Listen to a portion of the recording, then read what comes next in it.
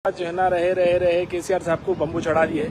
अब उसके बाद जो है ना अब रेवंत रेड्डी शुरू में इज्जत दिया। अब रेवंत ना जो है ना ऐसी बुरी तरीके से झटका है कि भाई समझ में नहीं आ रहा क्या करेंगे। तो बहरहाल बोलना ये चाह रहा हूँ कि एक सेशन देखा जिसके अंदर जो है ना हमारे अकबर साहब हमेशा की तरह बहुत बेहतरीन बोलते।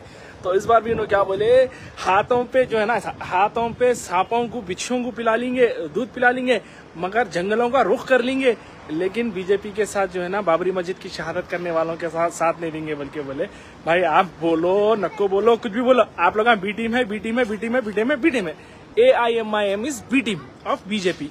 ये बात तय है एक। और दूसरी बात ये है कि सांपों को बिच्छुओं को पानी पिलाएंगे तो वो जहरीलों को अगर दूध पिलाएंगे तो लगा जो है ना मर जाएंगे।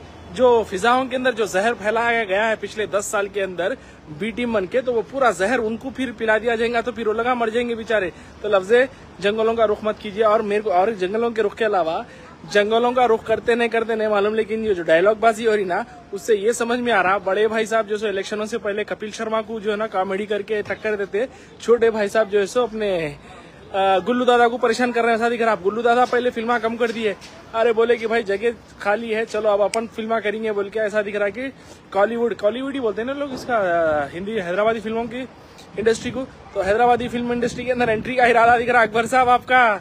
I am very sure Akbar साहब, बोलिए हैदराबादी फिल्मों में एंट्री लेना चाह रहे हैं आप? कुछ ऐसी दिख रहा भाई, डायलॉग बाजियां जो हो रहे हैं ना डायलॉग से ऐसा दिख रहा कि भाई बहरहाल बहुत जबरदस्त डायलॉग डिलीवरी है।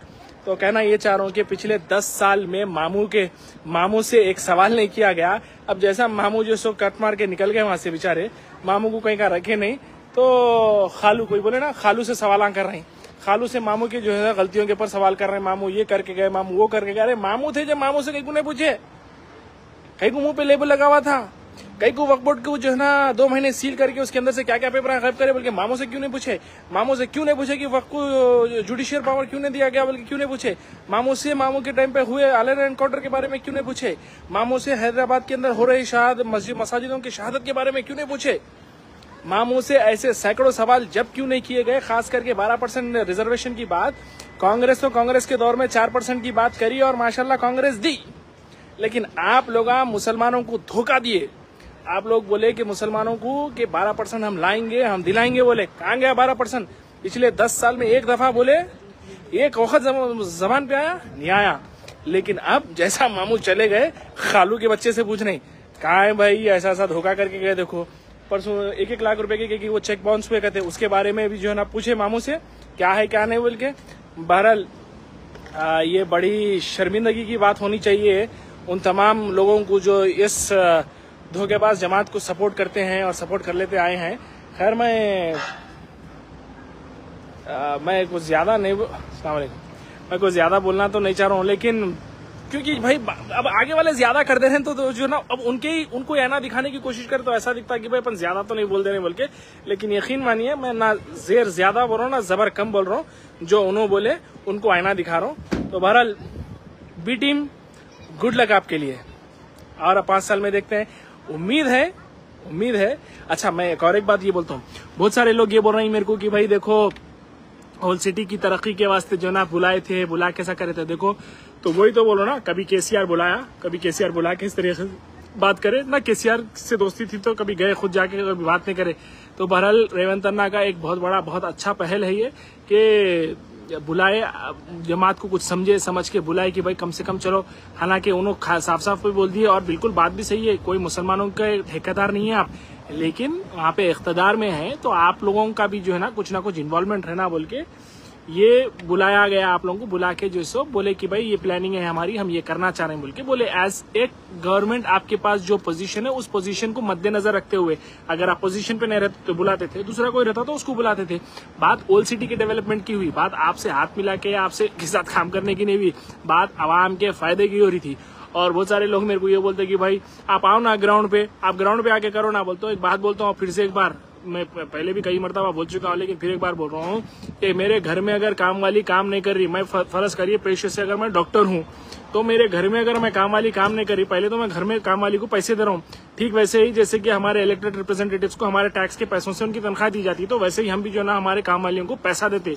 अगर उन्हें काम सही नहीं कर रही तो हम पहले उसको बताएंगे कि भाई देख ये काम सही नहीं हुआ, ये पोछा सही नहीं हुआ, ये झाड़ू सही नहीं हुआ, ये झटका सही नहीं हुआ, हम बताएंगे। अगर उन्होंने नहीं करे तो उनको निकालेंगे, दूसरे को लेके आएंगे। लेकिन ये थोड़ी है कि मैं अपने डॉक्टर के पेशे को छोड़ के आके मैं घर में झाड़ू झटका पोछा कर लेते बैठू, ऐसा तो नहीं होता ना।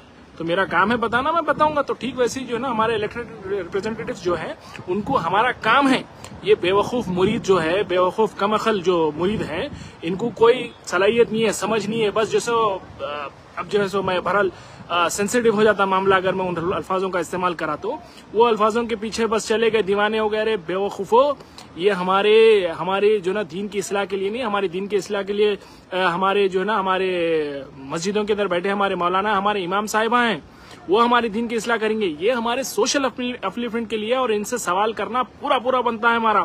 फिर एक बार मैं वो वाक़या याद दिला दूंगा जो उमर बिन फारूक रज़ी अल्लाह तआला अन्हु का जो के साथ हुआ था। भरी मस्जिद के अंदर जुमे के वक्त जो है ना साहबी साथ रज़ी अल्लाह तआला अन्हु जो है ना आप सबके बीच में पूछ दिया कि भाई सबको एक एक कुर्ते का नाप मिला था और आपके जो मिले हुए कपड़े में आपको कुर्ता कैसा सिला। आप जवाब दिए तो आप उमर बिन फारूक रज़ी अल्लाह तआला अन्हु ये बोले कि बेटे अब्दुल्ला आप इस बात का जवाब दियो। तो बोले कि भाई बाबा मेरा और बाबा का दोनों का कपड़ा मिला के सिए, इसलिए बाबा को कुर्ता पूरा सिले गया। तो उस वक्त के खलीफा से एक भरी मस्जिद के अंदर महफिल के अंदर बैठ के सवाल किया गया। ये इसलिए नहीं किया गया कि उस टाइम पे उस तरह की फ्रीडम तो थी यकीनन, लेकिन ये रहती दुनिया तक एक एग्जाम्पल सेट हो कि आप जब भी आपका खलीफा आएगा तो आप अपने खलीफा से सवाल करने के मौकूफ में होना, आप करना सवाल। इसलिए ये सवाल किया गया था भरी मस्जिद के अंदर जुमे के बाद कि भाई आप ये कुर्ता कैसा पहने, ये बैतुल माल का जो सो कुर्ता है ये इसके अंदर आपको फिट नहीं आना चाहिए था, लेकिन आप एक्स्ट्रा कपड़ा लिए क्या बोल के उनसे सवाल करे तो उसका क्लैरिफिकेशन भी दिए। तो ऐसे ही हम हमारे इलेक्टेड रिप्रेजेंटेटिव से जो है ना जो सवाल करते हैं इस पे पूरा हमारा हक बनता। रिगार्डलेस ऐसा नहीं है कि देखो